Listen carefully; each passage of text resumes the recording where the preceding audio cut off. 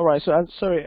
As you can see from the diagram here, you can see that the codes are being shipped into a repository.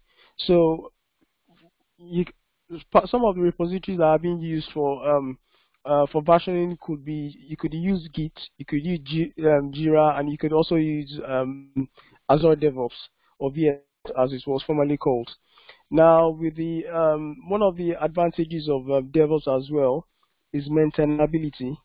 You have effortless process of recovery in the event of a new release crashing or disabling the current system. Now, with the with the availability of versioning, and also with the availability of DevOps, you're able to store your codes in a central repository, which can easily be recovered should should you have crashes, or should you have failures when the product is in use, or during maintenance here. Now, due to the collaboration and effective working of both the development team and the operation team, now you are able to ship your product to the market on time. You are able to develop your product faster. You are able to develop and also you're able to release your products in in silos. In different. For instance, you can have 1, 2, 3, 4 releases. So as a result of the collaboration between the two teams, the operational team and the development team, you're able to get things faster to your supplier, to your consumers, or to your customers here. And then another good quality of another reason why DevOps is used is because of greater quality. Now, DevOps helps the team to provide improved quality of application developments as it incorporates infrastructural issues. You have reduced risk. Now, it incorporates security aspects in the software delivery lifecycle. This helps in reduction of defects across the lifecycle. So, as a developer is writing these codes, a tester is doing a test on them. You are able to you're able to declare or detect bugs on time. And as you are able to detect bugs, this is being able you're able to overcome this challenge. You're able to rectify the bugs. You're able to so that as you're doing this here, because you're working in sync, and things are being done simultaneously, and as a result of that, you have a good chance. There's a good chance of producing goods and products that have been properly tested and have reduced risk. So you are reducing the chance of your products crashing or going into or being deployed, and then you're having issues here. And then there's also resiliency. The operational state of the software system is more stable, secure, and changes are auditable. So through your configuration management and through your versioning system, you have good and stable products which can be easily which are easily maintainable and all that, yeah. And also, as a result of the collaboration between the development and the operational team, you have a good chance of saving money as well. And then the last one, but not the least one, sorry, is the breaks larger code bases based into small pieces. DevOps is based on agile programming method. Therefore, it allows breaking larger code bases into smaller and manageable chunks. As I said earlier, it gives you the opportunity to have your products released in phases here.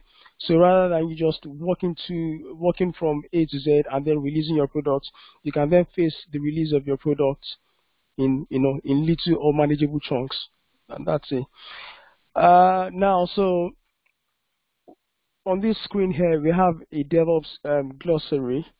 The following are the terms and tools within the overall principle described above that successful DevOps engineers need to know.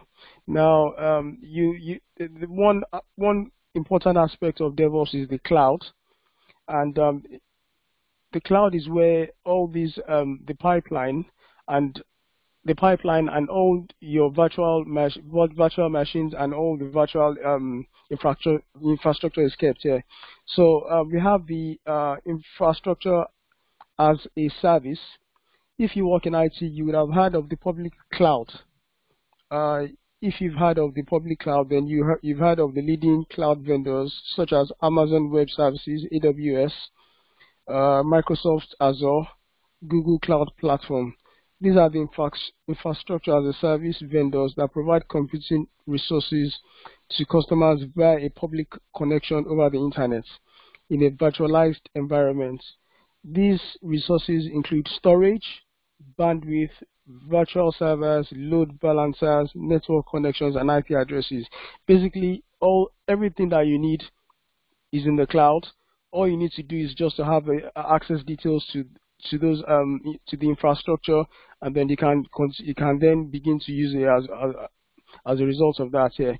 So as I said earlier, we have the AWS, Amazon Web Services, the Google Cloud Platform, Azure, IBM, and DigitalOcean, and there are also some other infrastructures as well. We have the software as a service, and we have the platform as a service. The software as a service is an example of that is your Facebook, where you have your facilities to do emails, facilities to do voice over the internet,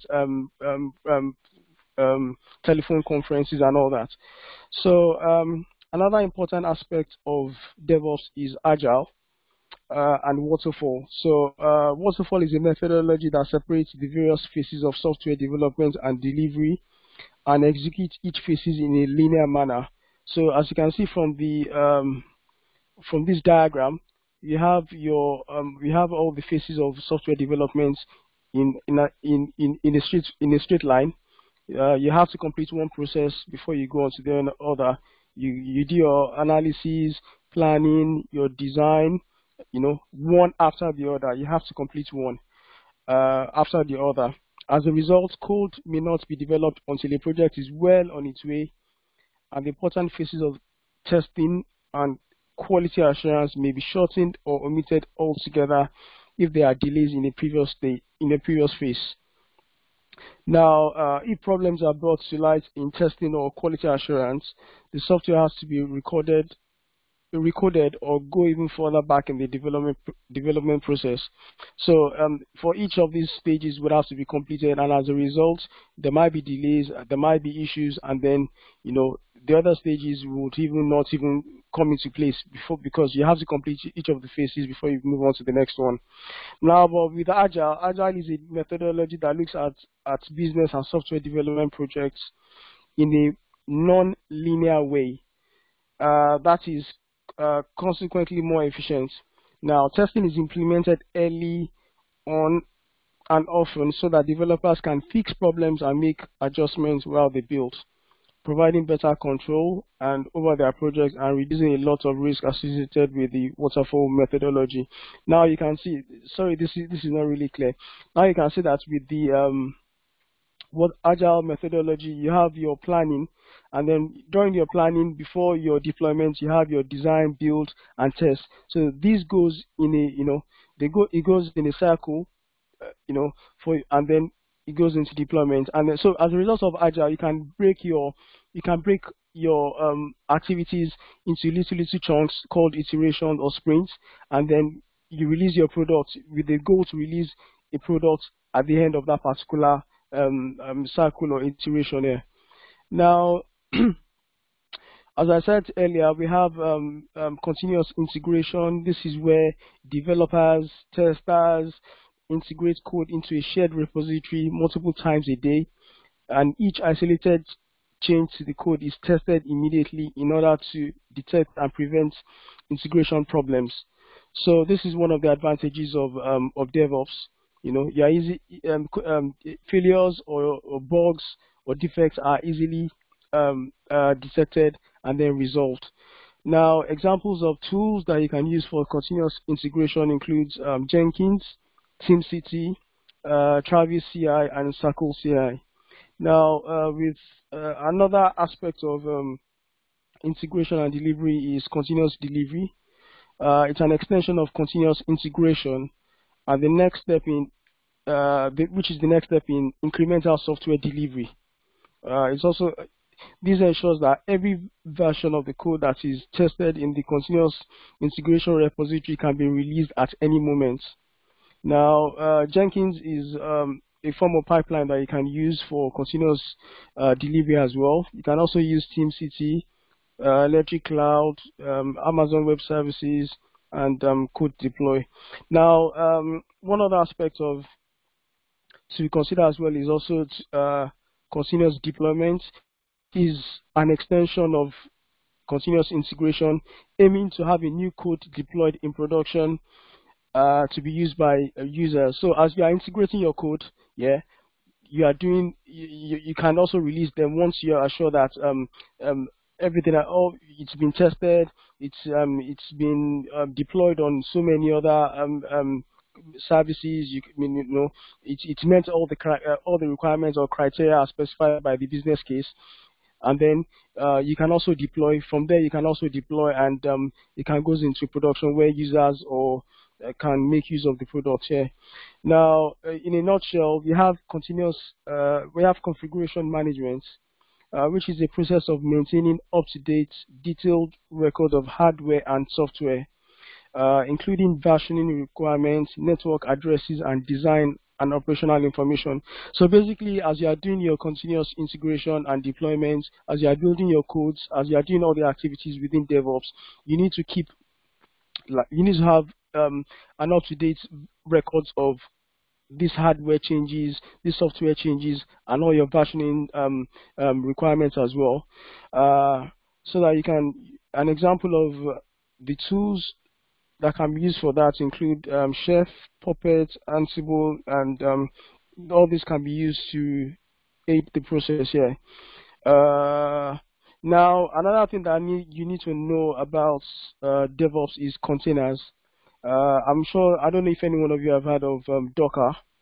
Docker is a lightweight virtualization component which helps you to hold your microservices, and then which runs in isolation, and basically they are hosted in the cloud, and they help you to run all your services or isolated services separately, all working together to give you the application that you are building here. Now, they run on their own processes, file system, and network stack, and they are all virtualized using the root operating system or running on the hardware. Now, Docker is a well-known example of container. Kubernetes, Elastic Box, and all that are also examples of those as well. Now, one other important aspect of DevOps is versioning. Now, versioning includes practices and tools that helps organization maintain and control changes within their source code. So basically, as a developer is building the codes for the application, and the tester is also taking these codes, writing his own automation scripts, and then checking to ensure that the codes that the developer have written are all working correctly. Once the test have passed and everything is been okayed, you push this up into a versioning control system, which then where you can then which maintains your code and all the changes that you may want to make to it in future. Yeah. Now, examples of versioning control includes GitHub, Bitbucket, and Artifactory as well. So Azure DevOps is also an example of a version control system as well. Now, for defect maintenance and bug tracking, these are systems that you use to track and maintain bugs and defects here. It helps you to manage your tasks very well, and it also helps you to ensure that configuration management also of your activity, and it also helps you to measure time, efforts, and other things and as well. Now, examples of bug tracking tools include Jira, VSTS, Azure DevOps, and bug track and all that. So one other key aspect of DevOps is automation testing. Now, test automation facilitates uh, work by supporting multiple tests that can run continuously. It helps tests it enhances test coverage while supporting efficient release cycle. So basically, what you would have well, basically test automation just makes life easy. In a nutshell, uh, ta- lots of codes, lots of things can be done with test automation rather than manual testing. And for example, test automation tools helps manage, execute, and measure functional tests and load tests. So examples of these tools could include Selenium, Cucumber, JUnit, TestNG, JMeter, and SpecFlow. One other thing that I need to mention about test automation also is about you can also carry out non-functional testing such as performance testing, looking at the performance of the application you are building, looking at the stress, carrying out stress tests, scalability tests, and also security tests, and also accessibility tests for people that have either impairments, they are blind, they are deaf. These are the kind of things that you can also use test automation for. Unit testing, which is usually done by the developers, is a process that allows testers to examine small parts of an application, such as a specific code or module. These are also part of DevOps, and they are usually done by developers. Now, monitoring is a primary element of IT performance management and is one of the most important aspects when operating online services. Monitoring tools are essential and provide crucial information that helps to ensure services robustness in terms of availability and security. So basically, this, in a nutshell, this is just all about DevOps. And we will now quickly move on to Azure DevOps here, which was formerly VSTS. Bear with me. Now, what we'll be looking at tonight is how to create a test plan, how to create test cases within test plan, how to add manual test scripts to the plan, how to execute the test cases, and how to create bugs fulfilled test cases, and also viewing the test case reports. This is showing on my screen now is Azure DevOps, and basically this is the landing page where you have your project here. Now you can create a project by simply clicking on this button and then giving the project's name and the description of what you want to call your project. Yeah. Now I've already created a project which I've used previously, and I'll be using that tonight as well. Now, if I go into my project, which I called Selenium SpecFlow Training, to the left side I have my dashboard, and on the main screen I have my my boards and widgets and all that. Yeah, these are customizable. You can move this as you want and all that. Now, when you click on your dashboard,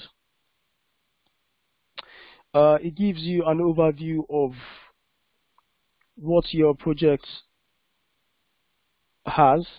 From there, you can manage your work. You can collaborate on code. As I said earlier, collaboration Git is a form of versioning.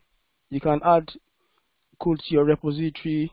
You can continuously integrate, and you can also visualize your progress. And now from there you can open Visual Studio, which is your IDE, or where you build your automation scripts here. Now to do it to create a test plan, you come to your board here, and then you see basically this is my board here. with different backlog items. So basically, backlog items are maybe you can call them epics or stories which you intend to do within your uh, designing or software development process here. Now, uh, for instance, I could create a backlog item to say, let me call it create registration page. Now, so this is a backlog item. Now, within this backlog item, I could then say, I can add a test case to say registration here.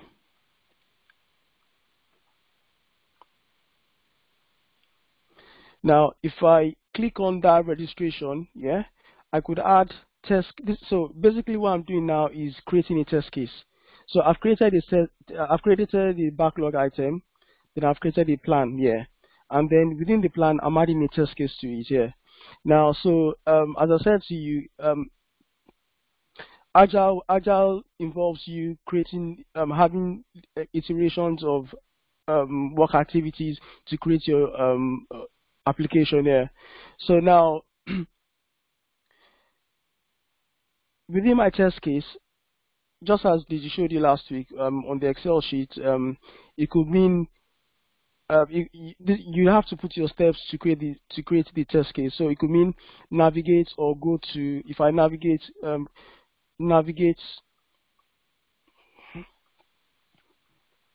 to, let's say, giftrate.com, yeah. Now when I click on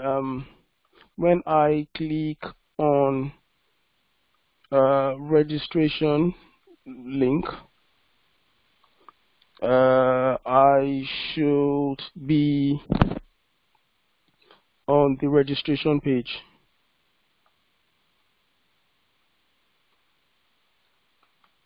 Yeah, and then here, whatever you expect to come up on the page is what you put here. So you should expect that the registration page should be displayed.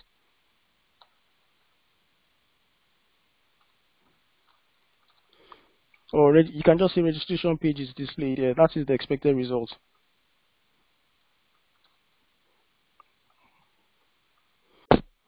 Right. And basically you save and close.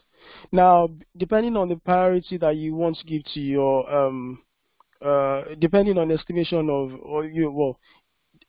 estimation of how long this activity will take to test or design this page, you give it a priority and all that. So and then you can then close it. So within this backlog item, I have created a test case, and my test case is called registration here. Now, one thing I can do about this test case is I can run this test case. If I click run, yeah, it basically opens up a window. Now, running this test case, it means when I navigate to giftrate.com on my browser, for instance, if I open this page here, I'm just using this as a demonstration. I'm not actually following what is on this page here. So let's say, for instance, you navigate to that website. Yeah. Once the website opens, you tick this box. You tick this circle to say test pass. When I click on registration, if the registration page is open as expected, you tick on it. And oh, sorry, I've duplicated this here. So when I click, sorry, it should be click on registration page. Yeah. If you can see the link, you tick this, and then when the page is displayed, you tick this. Yeah, and then you save. So for instance, if you went to that page and you could not find this registration page, you tick the X box. You tick this one. That means that particular step has failed. And then you could put your comment says registration page not showing or not coming up, and then you create a bug here, and then you click save to create a bug. Just bear with me. I don't know why this is. Yep, that's fine.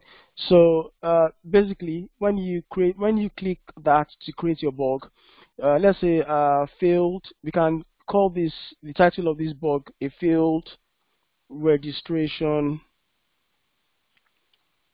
page. So okay, let's say registration page failed to open. That's the title of the bug. And it's a new defect that is being reported. You can tag it to maybe your team. If your team is a white team, you can tag it. You can also tag it to maybe you're writing it in C# or whatever.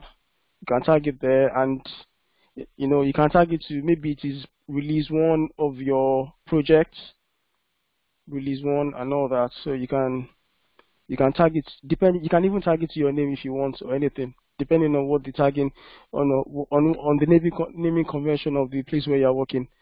All right. So from this now, you can see that I have just created a bug, and then it has from the bug that has been created, I can see that it's failed on this step where the registration page should be displayed.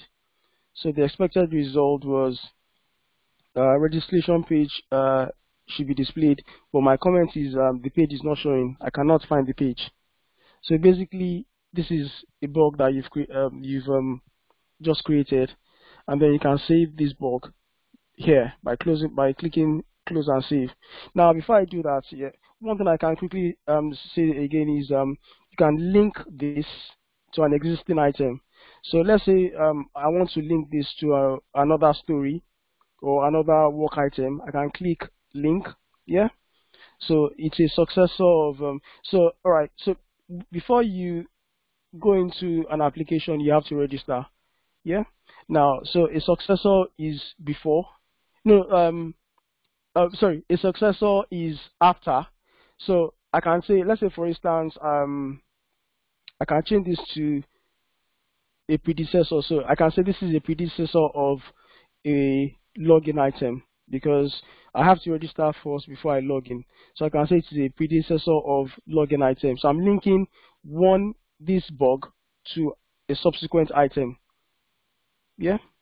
So you can either click on the ID or you just click on the item. So oh sorry, I've duplicated it twice. So I'm linking this bug to login page, and then I can put could not, just the comment, could not register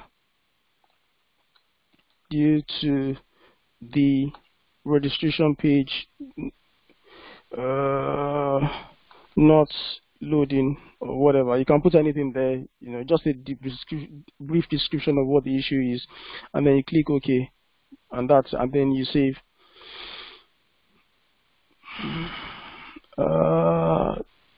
Field cannot be empty. Just build field.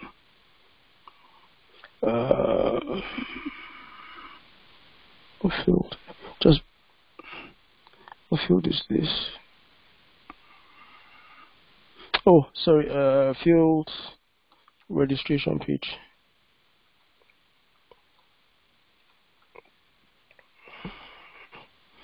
Right, that's it. So build me.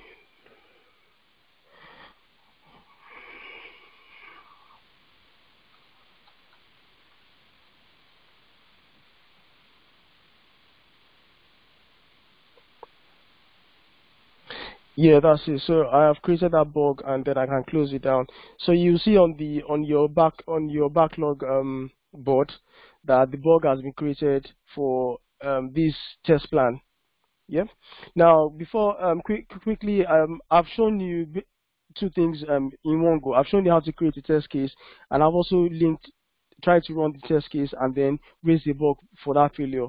So another thing I can do quickly show you is here. If I click on test plans, I have all my test plans and all the associated test cases which I have run against them.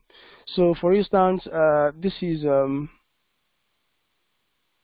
the one I just ran now, the registration page, the registration test case. So for instance, if I was to come here, if the bug has been rectified and the defect has been fixed, I could come here and then rerun this again. So if I wanted to rerun the test, all I needed to do was come to the test plan, uh, look at click the test plan, look at the test plans that I've created, look at the associated test cases within them by just clicking. So when you click on any of these test plans, you see the associated test cases that are linked to them.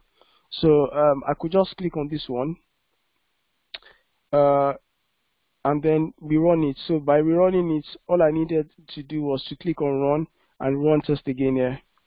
So the page, this same test cases comes up, and then as you go through the pages, you can then click on them as if they display the expected results, and then close. So by the time I've closed, by the time you do that, then it will now change from failure to a pass.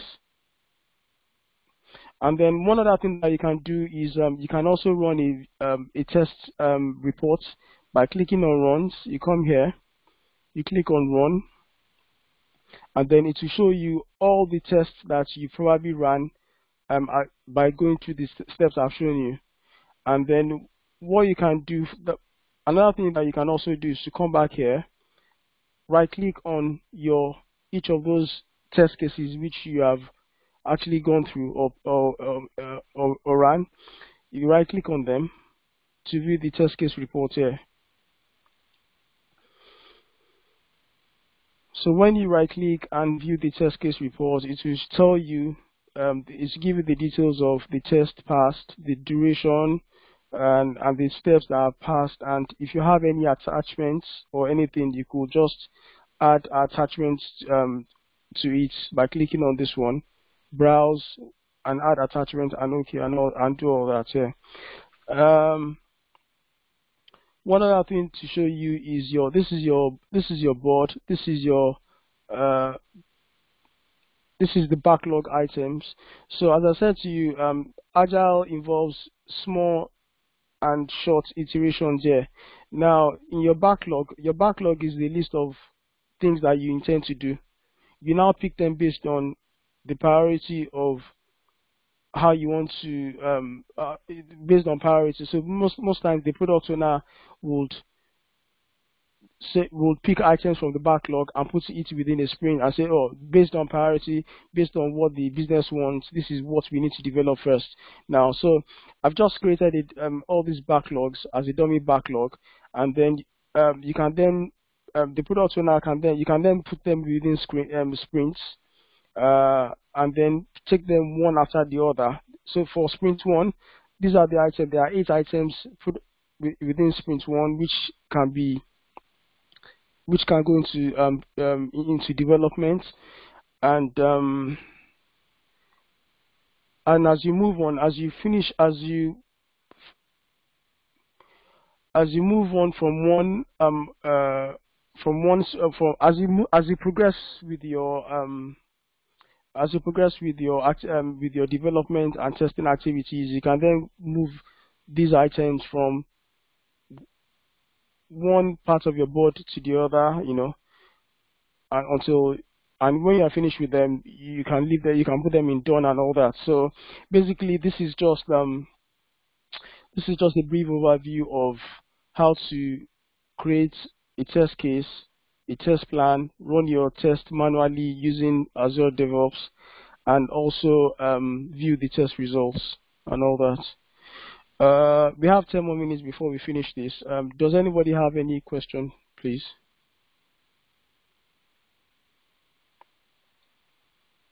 Okay, all right. So please, can you make your PowerPoint slide a bit larger? All right. It seems too fast. Could this be my network? I can't see anything.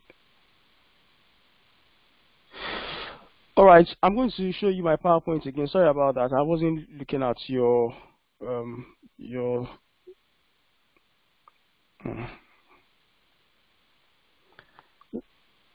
So This is my PowerPoint, and I'm sure the video will be available for you to go through again very soon. So this is the PowerPoint. I think you are going too fast. Sorry about that.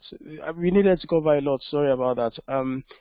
The PowerPoint will be available for you to go through, and you can then take time to read it and do more research on that. Yeah. Um. I have a question. Yeah. Go on, please. Yeah, sorry. How do I download the DevOps? All right. So it's just all you need to do is to go to the internet. Yeah.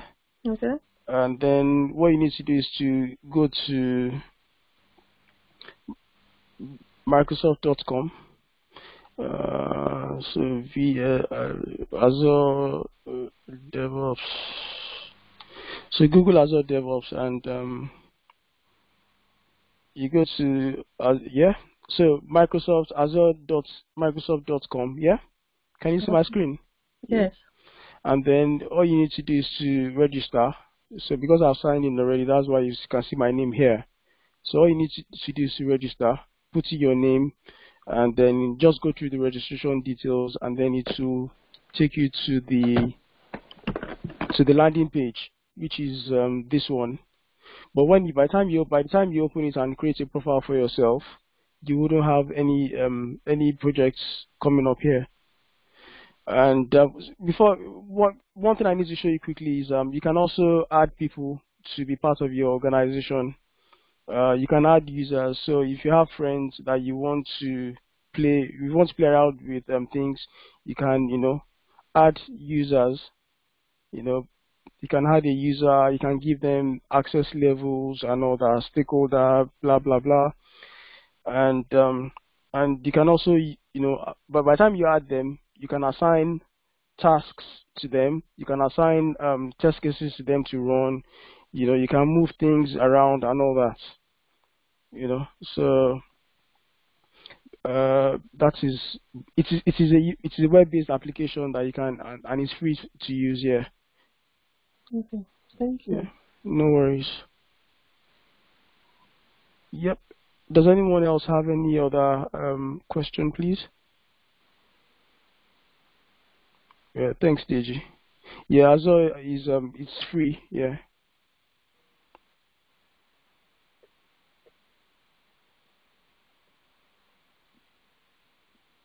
All right. So did you saying that you would have the opportunity to lay your hands on Azure during the 3-month internship? Yeah. So Hello. yeah. Hi. Please, I have a question, or I'd like to make a request. How do we get the PowerPoint slides? Well, that will be available with Deji. I'm sure it's going to I don't know. Maybe you'll probably post it on the website at the end of the meeting. Yeah. Or maybe whenever the video is available as well. And the name, I don't know, maybe I missed it. The name DevOps, what does it actually mean? Development and operations. So it's an acronym, yeah, coined from development. So if you look at my PowerPoint, can you see my PowerPoint? Yes, sir. All right. So Okay. bear with me. So it's bear with me, please.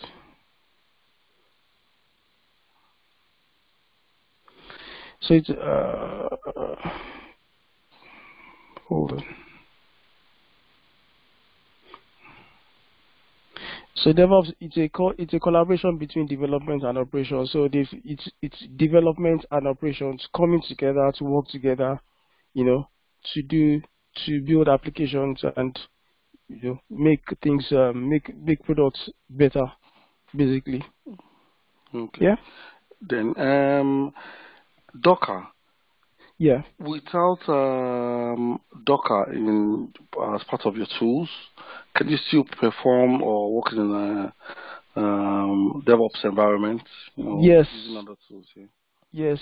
So without Docker, you can work in a basically you can do test automation without running Docker. Docker is just it's just a container that holds your microservices. So rather than rather than run your microservices through the containers, yeah, you can also run them through your IDE. Yeah. So basically, for a tester, it is not mandatory that you run your microservices on Docker. You can run them through. You can kickstart your microservices from your IDE on its own. I've always thought microservices means building things in like smaller bits, you know. No. Microservices. No.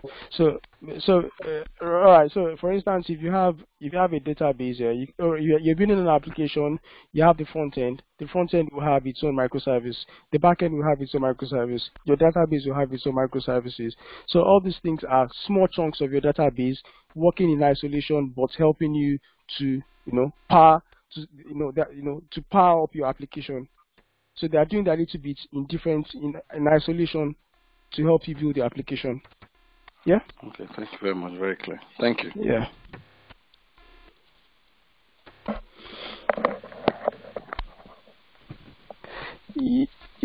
Yep. So we have about 4 minutes more to go.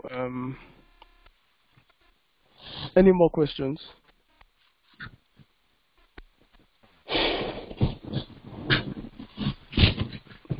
All right. I don't know. Yeah, DG. I don't know if you have anything to say. Hello, sir. Hello. Yeah, when these lessons going to be ready in the group chat? Because the last one that we did last week, I couldn't listen to all the lessons, and I'm still waiting on the proper one to send to the group chat. When is it going to be ready? When is it going to be available in the group chat for us to like rewatch and to get it? Because we have kids and we couldn't focus on that lesson at that same day. Okay, I think the question is for me, right? So Yeah. So I've replied on the Telegram group, right? If you bear with me, right? So we are a small team. We do also work, and the same way you have family, you have family too. So I will, like I said last time also, I'll try to post it before the next meeting. So just bear with me. So as things progresses, so we're going to get more people to be doing that for us. So yeah, if you also want to help, so we need more people to help us in different areas. So that's why we need all the answer we can get. So okay, sir. Okay, sir. Thank you, sir.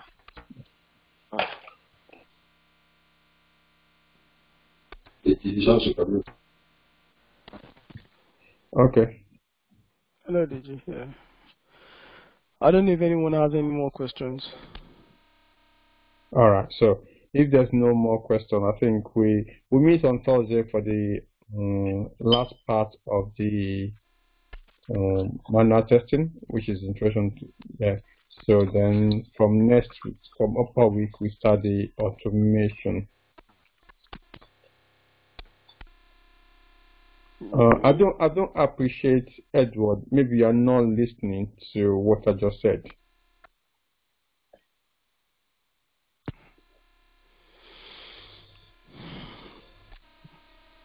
Okay. All right. Well, so if there's no other question, we'll call it a day. Thank you so much. So we'll see you next week. So yeah, we see. There will be final parts. Yeah, for the training for the manual training on Thursday. So then there will be another one for the practical part next week. So and then we start the automation on Thursday, next Thursday, or possible Thursday. Anyway. Okay, thank you everyone. Bye.